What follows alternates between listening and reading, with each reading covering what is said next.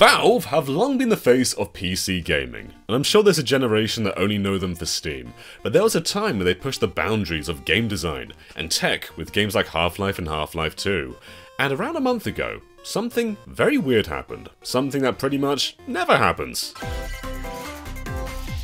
We're so glad you're here. Yeah! Portal and Portal 2 are coming to Nintendo Switch! These are the first console ports Valve have done in over a decade. Unless we count the Nvidia Shield, which I'm sure we all own.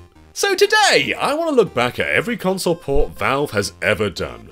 Not just because I find it interesting, but because some of them have exclusive modes and features, and one of them has better visuals than PC, so you might find it interesting too. So this was actually one of the first GVG videos I wrote. This script's been lying around for over a month, and I wrote this before Portal was announced for the Switch. So, if you're in the future, you tell me about that. But for now, I don't want to look forward, I want to look back to a radically weird time. Gabe Newell wasn't exactly subtle about his thoughts on the PlayStation 3. Like, the PlayStation 3 makes my life as a software developer much harder. Valve didn't even touch the PS3 port of the Orange Box, that was done by EA, whereas the 360 version was done by Valve in-house. They just hated PS3. But then at E3 2010, this happened. Deploying surprise in 3, 2, 1.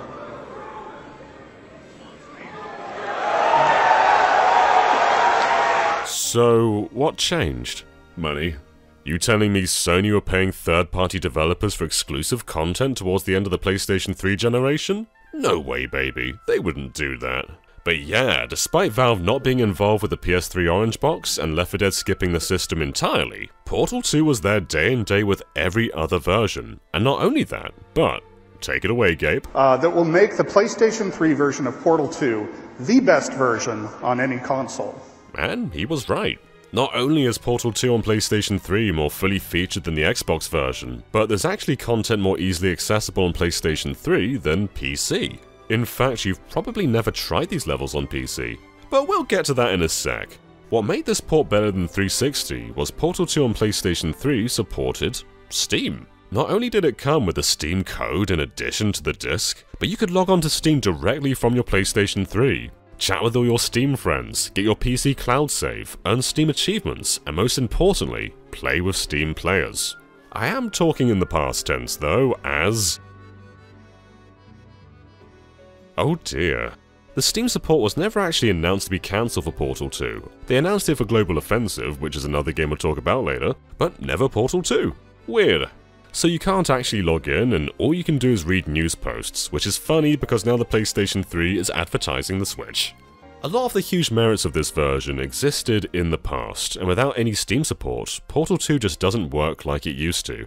On 360, it's all Xbox Live, everything works like it did 9 years ago. But here, you can't even find PlayStation 3 players online anymore, as that also worked through Steam. If you want to play co-op, it has to be local now. 360 not only still works online, but it also got a 4K backwards compatible update.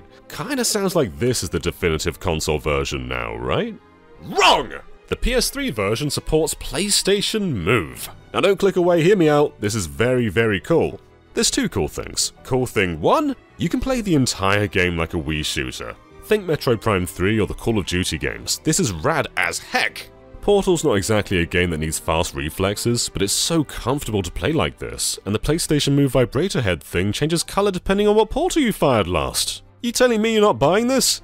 But alright, here is the big deal. Portal 2 In Motion DLC.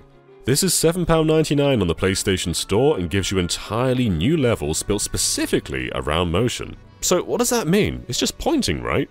No, you can do this. It's like they fused the Portal gun with the gravity gun. You can now pick things up and push the PlayStation Move controller forward to stretch out your reach, or pick up blocks and stretch and squish them to make bridges. You can pick up portals you've placed and rotate them to fit in gaps they usually can't fit in, or shift them around to make gel fly everywhere. Portal 2 In Motion introduces actual new ideas and level designs far beyond what's possible in the main game, and I imagine most people haven't heard of it. But I actually do remember a bit more about this, and it clicked when seeing who developed this. Sixth Sense. Does the Razer Hydra ring any bells to anyone? I remember it being a relatively big deal around the game's release, and it was basically a PlayStation Move style controller but for PC. Well, alongside Hydra support in Portal 2 was the Sixth Sense Motion Pack, and although it has a different name, it is the exact same as Portal 2 in motion for PlayStation 3. And given the Hydra went out of production 8 years ago and there's only 2 listings on eBay worldwide, and according to this guy on Reddit, you need a brand new, unused Hydra with a serial number that you email to the company who made the Hydra, who then email you back with a redemption code for 9-year-old DLC that is unobtainable otherwise, and I doubt they even have it anymore. I think the PlayStation 3 is the easier route to go. Is it still the best console version like Gabe said a decade ago? Well, technically no, but this move stuff makes it essential for anyone who loves Portal 2. There's even more of the game in here that most people have never touched. But we touched on a few other console games there, so let's rewind back a little bit. Counter-Strike Global Offensive. Did you forget this had a console version? Because I nearly did. It was the second and final in line of the unprecedented PlayStation 3 partnership, and just like Portal 2 it had Steam support, and just like Portal 2 it no longer works. You can still play online on 360. Doesn't mean you'll find anyone, but you can. One of the weirdest parts is the PS3 version never actually launched in Europe, so I had to go through the American store to get this. Valve apologized to Eurogamer for the delay back in 2012. Maybe they'll let them know when it's coming. So it's all offline now, but you can still play against bots on PS3, so I can still show you some of the cool exclusive stuff. Cat hates terrorists. You know, I'm a little bit confused about the Steam support with this one. Despite it all being integrated with achievements and news and the friends list, there's no crossplay. So I guess you can message your friends and tell them you can't play with them. Crossplay was promised the year before launch, but it got scrapped closer to the shipping date. So I guess this was a pointless feature then, and it's the undoing of the game now. Anyway, playing Counter-Strike with a controller feels very weird, but I guess most players had the same handicap. And I say most because this port had 2 very special things. Special thing 1, just like Portal 2, PlayStation Move support, and it's actually rad here. It feels incredibly well calibrated and might even be some of my favourite examples of pointer aiming. This is awesome! But then there's also number 2, mouse and keyboard support. Maybe this was a remnant of when it was meant to have crossplay with PC, but unlike 360, you can plug in any USB mouse and keyboard and play it just as if it were a PC. It does mean anyone using a controller has a big disadvantage, but Counter-Strike just feels good with these options. To be honest, I think motion and mouse are on really similar playing fields. Either are great. It made the PS3 version honestly incredibly viable. It's for sure not where most of the community went, and again, it's offline now. But it's still really fun to play around with the PlayStation Move. It is backwards compatible on Xbox, but it didn't get the 4K update unlike every other Valve 360 game. Even they forgot this port existed. But let's shift away from PlayStation 3 because now we're back in the era where Gabe flipping hated the thing. Left 4 Dead 1 and 2 may have a legacy now as PC games, but back when they were new, they were actually incredibly important parts of Xbox's lineup.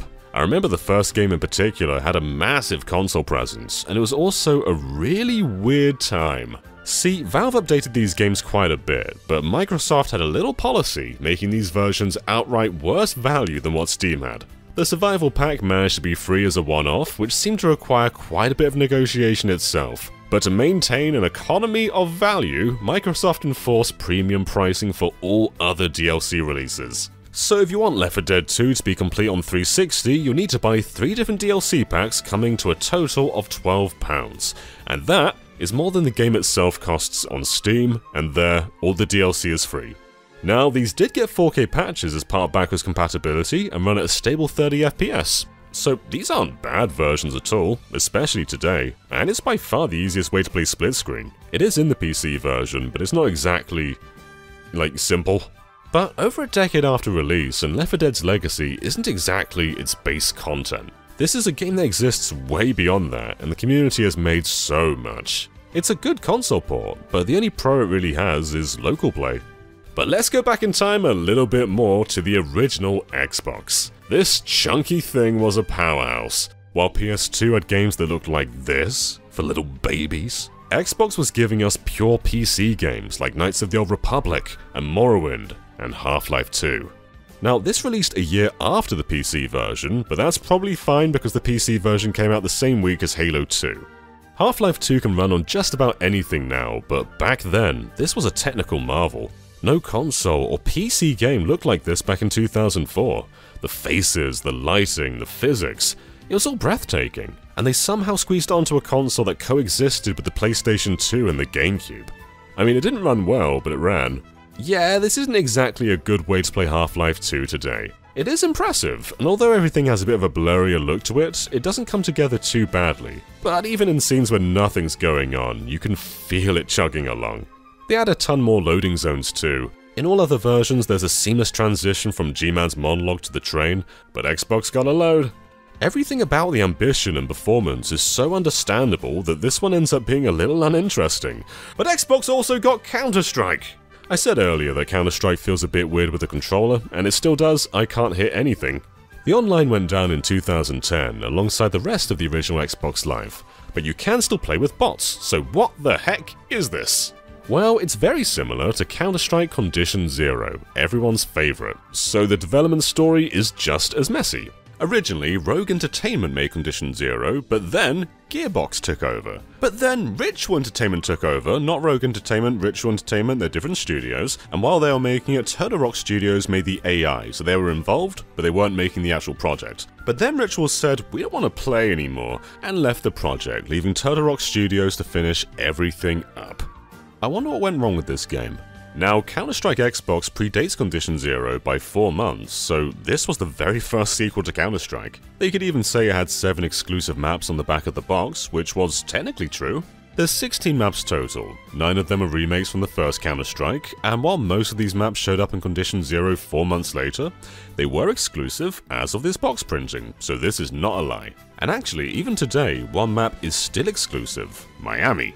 As anti-terrorists, you start off in the streets outside a bank, and you infiltrate and stop anyone holding hostages in the vaults. It's pretty good, I like it. So this is a really interesting game, because while it shared development and resources with Condition Zero, it also feels quite unique. Visuals are rather different, with colours in particular being completely changed, and gun feedback isn't quite one-to-one either, with some weapons feeling entirely different. And hey, this is interesting if you're someone like me, and if you're not someone like me, you might not find it interesting at all, but I do find it interesting. Condition Zero has this very traditional item menu. You just sort of select your weapons, and there you go. Pretty much like the first game. But the Xbox version has this wheel. Whee! Look at it go! But the interesting part is this resurfaced in Global Offensive, even on PC. So what I'm saying is Counter-Strike Xbox is the backbone of the entire series. It's just a fascinating little game. Counter-Strike Xbox. It sounds like it could be unique, it kind of is, and it kind of isn't. Runs really well too. It's obviously less ambitious than Half-Life 2, but this just feels far more tailored to Xbox. But while Half-Life 2 didn't perform particularly great, Valve did give a little love to a competitor, which resulted in their most interesting and greatest port yet. The original Half-Life for PlayStation 2. Half-Life PS2 launched 3 years after the PC original and was done by Gearbox, the same studio who did the PC expansions. And while making those expansions, they also started work on the HD pack. If you've bought the modern Steam release, you can enable this in any version of Half-Life. So here are the default standard models, and here they are with the HD pack. But it seems work on the HD pack wasn't quite finished, as Gearbox developed it even further on PlayStation 2. So again, here's a standard PC model, here's the HD pack, and now, here's PlayStation 2. Not only are the characters more defined and refined, but they actually have individual fingers now. Look at this guy typing. They have eye tracking too, it really took a jump. So why did they go further with this on PlayStation 2? Well, because the HD pack was originally intended for Dreamcast. Yeah, Half-Life for Dreamcast. It never actually released, but a near-complete build leaked online in 2003. The weirdest part is this version had some pretty extensive coverage, lots of magazine articles with a bunch of screenshots and interviews, and it's fascinating to see that Blue Shift, before being shifted to PC, was a Dreamcast exclusive campaign. So why wasn't it released? Well, Sierra claimed changing market conditions, which could very well be true as this was intended to release in 2001, and in 2001 the Dreamcast wasn't exactly doing well. But it was already delayed by a year for poor technical performance, and given the leaked build doesn't, run very well at all, it could also just be it didn't meet the standards. This is an ambitious little thing. It probably would have ran a lot better if they just stuck with the default low-poly PC models, but instead they were hell-bent on enhancing everything, but alas, it never actually released. So I guess we can call PlayStation 2 the Ultra HD pack, and unlike the Dreamcast version, it actually runs pretty well. It caps out at 60 FPS, but it for sure dips. So the performance isn't perfect, but graphically, this is simply better than it is on PC. You'll for sure get a cleaner HD image on PC, but the models, geometry, lighting, they're actually better on PS2. You might be saying, but hey John, what about Half-Life Source? And I'm saying Half-Life Source is an abomination that looks really weird. Why is my gun so reflective? This is Half-Life 2 water, it's really out of place, and it still doesn't have the PS2 models. I don't like Half-Life Source. Anyway, while Blue Shift was made for Dreamcast, it's not included in the PS2 version. But Gearbox did include something else because they simply couldn't shift a product without making something new apparently. And this new thing is still exclusive to PS2. It never came to PC.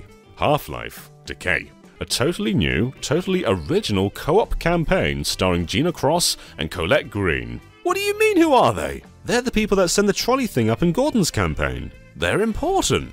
Unlike the main game, this isn't one continuous journey. Levels are designed just like Half-Life, but they're broken up into smaller, self-contained episodes. And again, this is a co-op campaign. You can play the entire thing on your own and shift back and forth between characters, but it's clearly not meant to be played that way. Although one weird quirk is while in split screen, weapon models are invisible. I guess they take out too much screen real estate or something, but this is weird, right? The two will often get split up to puzzle solve individually, and sometimes there's asymmetric puzzle solving, but you'll also just shoot a bunch of aliens together. There is a PC mod that remade Decay, but again, this never officially came to PC. Half-Life PS2 also has an exclusive competitive multiplayer mode, and I know PC has a competitive multiplayer mode, but every single map is different. These are essentially different games entirely. It is only 2-player and has the same weaponless split-screen quirk as Decay, but I still played this a ton with friends back in the day. There's 10 maps in total, and for a console-exclusive side mode, that's pretty beefy. And while some are absolutely tiny, like Office, which is just these few rooms, others, like Basement, have a lot more going on. This is just another really good part of this port. Not to mention, this version fully supports mouse and keyboard too, so it's not like there's a gameplay downgrade. You get better visuals, control parity, and exclusive content. It may not be the version you play instead of PC, but anyone who loves the original needs to give this a go. It's flat out one of the best PC conversions ever made. But to end off this journey, we finally have the Orange Box. Clearly, Valve weren't happy with the PlayStation 3, and the port is infamously not a great way to play these games, but over on 360, this was a big deal. We'd already had a console port of Half-Life 2, but this was significantly better. Loading zones now match PC, the visuals were practically uncompromised. It was a PC quality version, but at 720p 30 FPS. Although every game in this is backwards compatible enhanced, so on Series X and One X, you've got a pure 4K image and significantly better load times. Look at this! Rad as flip! But the Orange Box was far more than just another way to play Half-Life 2. It is Episode 1's console debut, but more importantly, it was the first time release of 3 brand new games on the exact same day, and each were majorly important. Half-Life 2 Episode 2, Portal, and Team Fortress 2. We've had multiple great bundles like Metroid Prime Trilogy and Halo the Master Chief Collection, but none of them released multiple brand new games at once. It's like if Nintendo released a new Mario, a new Zelda, and new Splatoon games on the same day on a single cartridge. This stuff just doesn't happen, it was bonkers. And if you weren't a PC gamer at all, these were 5 brand new games to you. Not only that, but 5 of the best games of all time. And in 2022, I still see a lot of value in playing these on console. Half-Life 2 and Portal both work great with a controller, and they still look really good, especially on Series X with 4K and Auto HDR. But what makes this truly interesting over the PC version is Team Fortress 2. Valve have kept this 15-year-old game wildly active by changing so much of its DNA.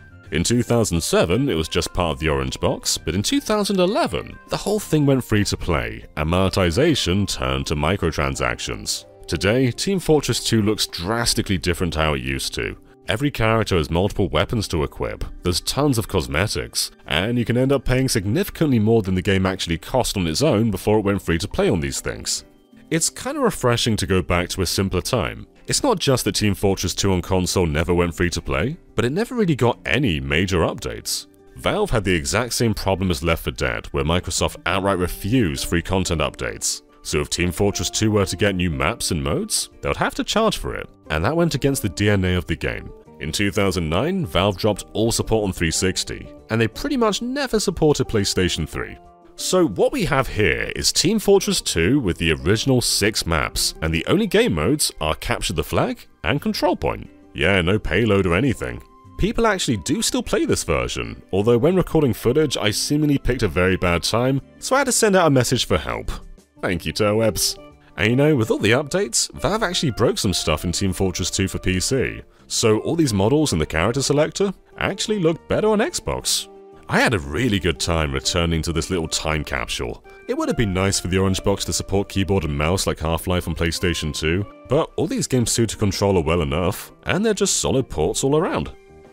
So this has been a bit of a journey. Not every console port has parity of PC, but some of them stand equally side by side, and others are just interesting for different reasons, whether that be exclusive modes, control inputs, or in the case of Half-Life PS2, better visuals. Valve may be known for their PC presence, but this is a pretty good portfolio, and hopefully we haven't seen the end. Please, Half-Life Alyx, PlayStation VR 2.